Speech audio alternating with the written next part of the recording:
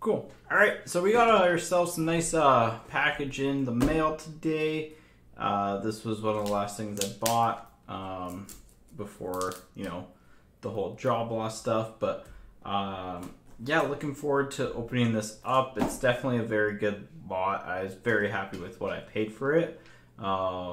If it's what I think it is, I think it's what I think it is at least. So yeah, let's go ahead and get her open. Obviously I cut the address labels out, but this thing is taped, so it's going to take me like 5-10 minutes just to get into this. So I'll have to figure this out, but it's clearly well packaged, which is very good. I probably spent like 80 bucks on just shipping tape alone, so kind of joking, kind of serious. That cut off in there.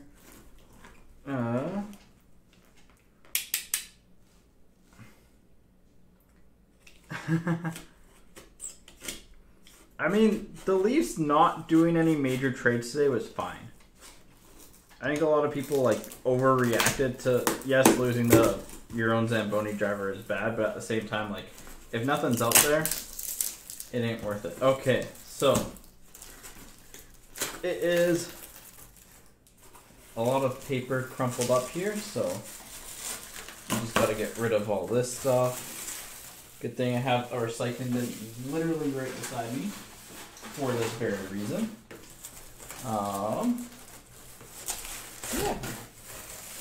Yeah, I love the do not drop on it. I mean, in fairness, you don't want to drop this. I think this is everything.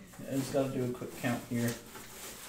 1, 2, 3, 4, 5, 8, 9, 10, 11, 12, 13, 14, 15, 16, 17. Yeah, that should be everything. So alright, let's see here. Let's go. Now let's kind of like move you to the front. Here, hang on, I just want to order this a little bit better here. Gotta save at least some suspense here. That one can go kind of to the back. That one can go kind of to the back. That one can go right about here. That one's good there. This is not my personal graded stuff. I just bought a lot off of eBay. So that can go here. This one is at the very end.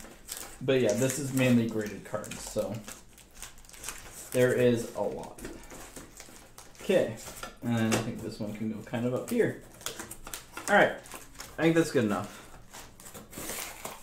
Okay, so we have 17 graded cards here. Kind of got them in a nice little order. They're all, you'll see their grades are all pretty much the exact same. But yeah, they're all very rookie based, so I'm just going to turn this monitor off quickly here. Let me get my knife out of the way here. And alright,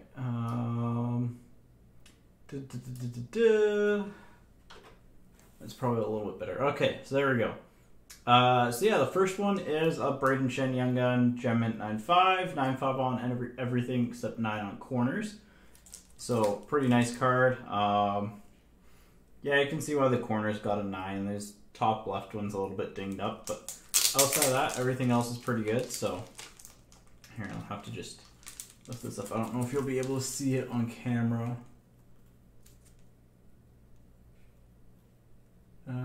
You can kind of see it a little bit, but it is this corner that's a little bit dinged up. Nothing major. Again, that's why it's got a 9, so it's not perfect by any means, but it's still in really good shape. Next up we have, take the price tag off here. This guy put a bunch of price tags that aren't relevant on them at all, unless he had them way higher, but we'll see. We have a Thomas Hurdle one. Again, 9.5 on 3 things, and then just a 9 on corners again. Is that the same? Yeah, the same as Shen. So looks like they had some corner issues with a couple of these, but this one actually, the corners look pretty clean in comparison. Maybe the bottom one's a little bit dinged, but no, the corners actually look pretty clean on this one.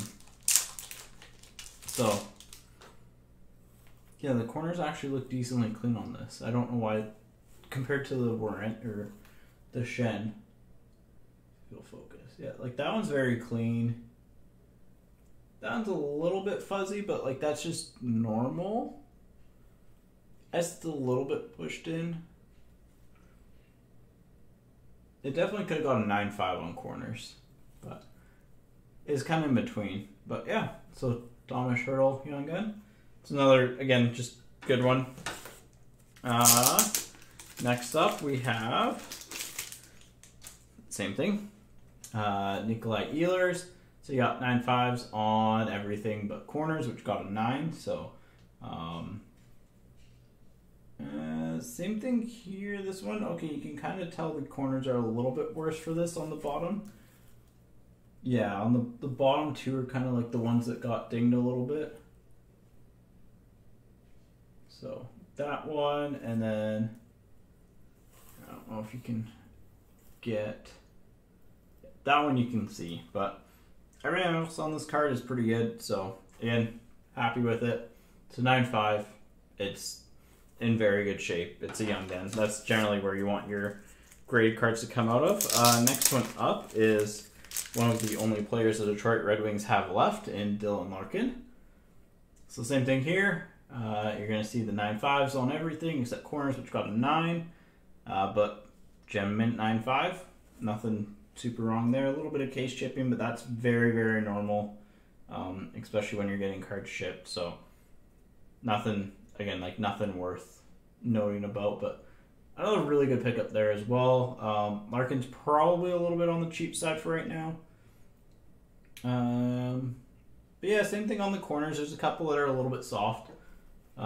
This one, especially in the top left, is a little bit soft. You won't really be able to see it too well on camera, but you can definitely tell why it got a 9.5, so, or a 9. This one is the one that I paid the least for, but it's also got some cosmetic damage to the case, which is fine.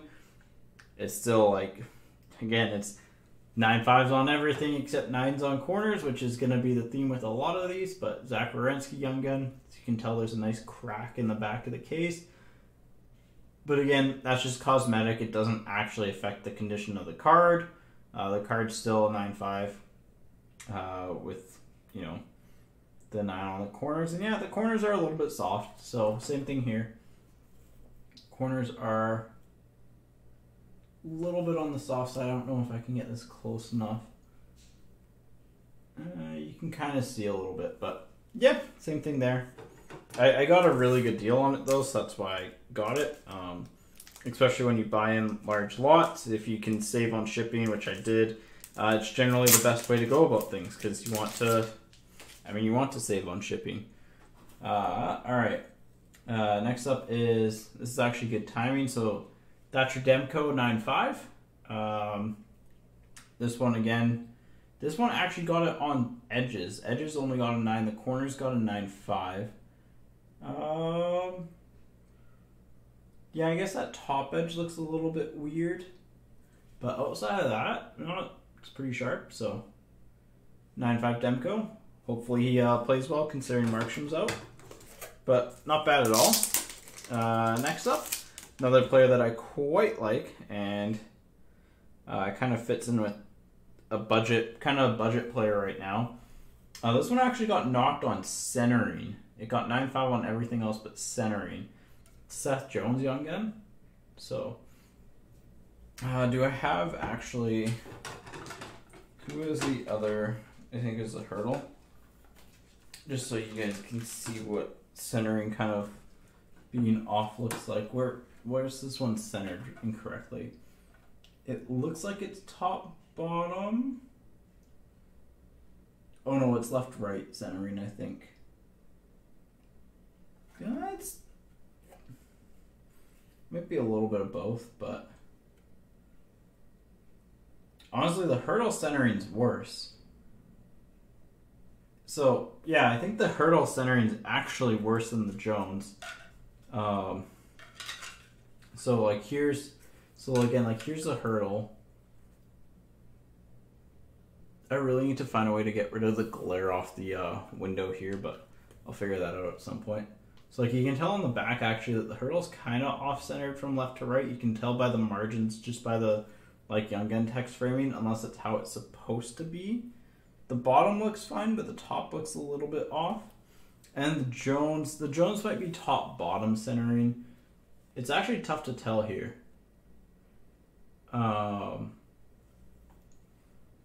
Because the back seems more centered than the hurdle at the top. The bottom seems a little bit less centered. So I'm not sure what they're going off of for centering here. I'm guessing it's top-bottom. But it actually looks more centered than the hurdle. So, I mean, if the hurdle got a 9 on centering, it only would have been a 9. So, then again, I probably wouldn't pay that much for it. So, at the same time, it's like one of those, eh. And next up is a Matt Barzell Young Gun, 9.5. Definitely a good player. Good, kind of like a good buying point for him right now. So, but yeah, no, everything looks pretty good on this card as well. It's the edges that got a 9. Yeah, I can see that. It's not perfect. So, but Barzell, 9.5. Yeah, I bought them all graded. So this one is one that's actually the Beckett kind of, it's their value grading, I think is what they call it. So it's one where they don't do the subgrades, but it's an Eichel 9.5. So Eichel Young Gun 9.5. Pretty nice. Pretty nice. Pretty happy with that guy. That one was one of the bigger ones that I got a deal on. There's a couple of these. The higher end ones I got really good deals on. The lower end ones I just saved on shipping pretty much. Another one is this Willie Nylander Young Gun here. 9.5. Again, 9.5s on everything except a 9 on edges. So, again, just good one to have. He's a good player. I have a feeling the Leafs are going to do well in the playoffs this year. If they don't, they don't. Yeah, these are all from one seller. And then here's one of my favorite pickups actually was a Panarin. Panarin 9.5. It got a 9 on edges, I believe. Yeah, the 9's on edges. So, yeah, 9.5. Pretty good shape, if I do say so myself. I can see why the edges got a 9 if you can tell right. If it focuses, you can kind of tell right on the edge by the left wing there. There's a little bit of chipping in there. So definitely not quite a 9.5 on corners or edges, but still very solid. Next up, we have Johnny Gaudreau. Best way to find this kind of stuff is actually just, generally speaking, eBay would be, that's what I got all of this through, so. But yeah, Gaudreau 9.5, everything is fine except for corners, which is a 9. Yep, no, everything's good. He just had to take a pee, so he cut a little bit of corners. So, God, that was the best moment of the trade day today. Except I don't know why this one was so far in the back, but nonetheless, still a good one. This one actually has a 10, so it's actually a little bit better than the other ones grading wise because it's got 10 on centering, 9.5 edges, 9.5 surface, and 9 on corners. It's a Logan Couture. It is a really well-centered card. Again, another Young Gun. This is 0910. Yeah. So, pretty good. Yeah, pretty good shape. Next up, I've got a lot of him now. I don't know how I've ended up with so much of him. But, again, another one with a 10 and a couple 9.5s. Patrick Laine Young Gun.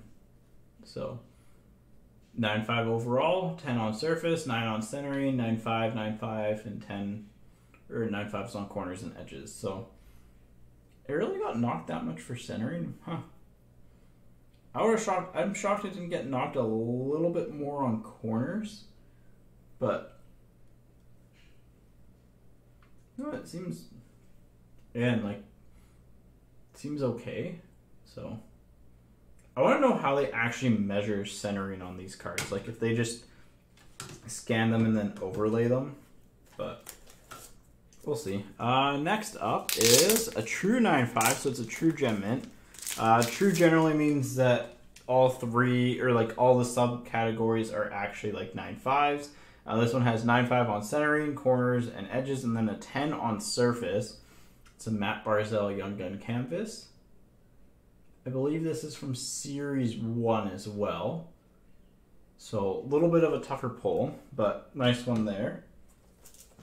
And then next up, in a similar vein, although it only has one, it doesn't have a 10, instead it has a 9, is another Willie Nylander, this time the Canvas Young Gun. So pretty good. Again, 9.5, it's on everything except corners, which got a 9. Corners getting a 9. Okay, it's the bottom left corner that really got dinged up there. You can see that one on camera, definitely. So, canvas cards either grade really well or they don't at all. Oh no, I don't think I was under 500. I forget how much it was, but it was up there. And then final one is one that I'm just really happy to have. It's a PD 9.5. So I've just needed to get a PD 9.5 in my collection, so that's one I'm really happy about. And she empty. So that's everything from that lot. So to recap, we got quite a few graded Young Guns here. Some canvases. I'm not sure what I'm going to be doing with them. I'm definitely going to be selling some of them. Some of them I'll hold on to, but yeah, for the most part, just lots of really good ones. I don't know if I'll be able to actually lay them all out here, but so yeah. I was definitely over. This was part of my, instead of getting Series 2, I got this. Instead of getting a case of Series 2, I got some graded Young Guns. So got the Panarin, Nylander, Eichel. Because like Eichel's up there in terms of getting him graded at a 9.5. Panarin as well. Barzal, Nylander. Like some of the cheaper ones were like the Seth Jones.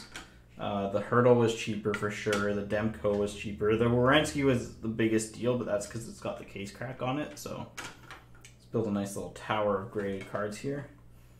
You got the Demko, the Werenski, the Larkin, and then the Ehlers. And then, let's see if I can actually display these all here. Yeah. Get this in there. Just get these all centered. There we go. I guess I can take the plastic off the shin. So yeah, added 17 graded Young Guns to my collection, which is no small feat. Again, pretty good player selection here. I'm just trying to cover up the light. It's right here. But yeah, really happy with this purchase. Everything's, 9.5 or higher, which is great. I mean, they're all 9.5s, but some of them have like a little bit more than 9.5, and then some are a little bit under. But yeah, no, I'm definitely looking to move them, but at the same time, I'm looking to just kind of like, I don't mind holding on to graded Young Guns of players, especially when I know I got a reasonable price on them, just because they have a chance of shooting up when it comes playoff time. So, like, for example, if Columbus makes it in and they do well, then Seth Jones and Werenski are probably both going to see a bump. If the Rangers make it in, or if Panarin wins Hart, because he's actually got a legit chance, that's bumping up. Larkin is definitely a hold for a little bit. Line is a weird one. I don't know what he's going to do market-wise, but it was at a really good price, so I figured I'd scoop him up. Demko was just because I like Demko. Shen was just, again, good price and a good player. A little bit undervalued, I'd say, still, but Barzal Canvas, obviously, like, Canvas doesn't quite hold as much value as a regular, but because he's a Series 1 Canvas and a Series 2 Young Gun, they're about the same price. Hurdle, again, was a good buy. The Barzal regular one I actually think I got for less than the Canvas. The Nylander is just a really nice one. Again, Nylander is a player that's going to probably go up again. He went up from the offseason to now. So if you're able to pick up some of his stuff in the offseason, it is definitely a good buy. You have the Ehlers, which is good. The Eichel, which is just, I mean, Eichel's kind of undervalued as it is right now. Again, Panarin, Gaudreau's kind of dropping a little bit, but so I figured I'd pick one up while he's kind of a little bit on the cheap side. And 14-15 Series 1 isn't. Series 1 is kind of easier. Series 2 is what you're looking for.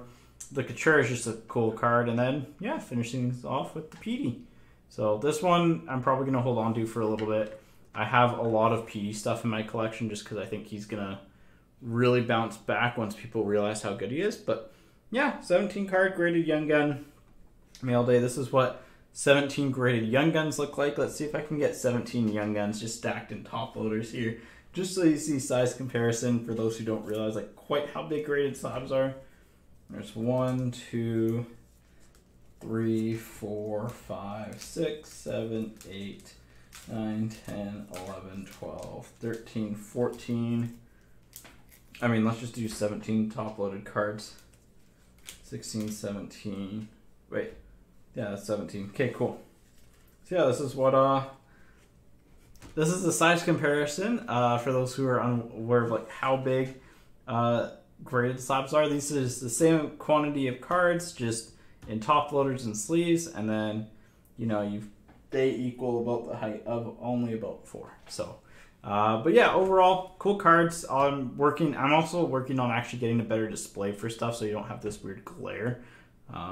But yeah, anyways, thanks everyone for coming out. I'm going to upload this to YouTube, and then, yeah, as always, take it easy, and I'll catch you all on the flop side. Peace.